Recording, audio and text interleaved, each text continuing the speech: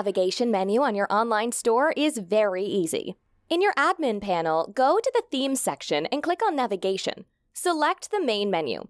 You can add new items by clicking on this button. Select the type of item you want to add.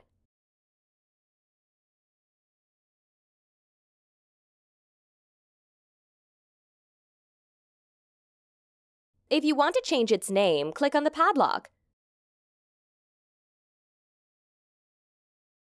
Always click on the check mark and then save when you make changes. To create a submenu, grab a menu item you created and drag it to the right until you see a dotted line around it.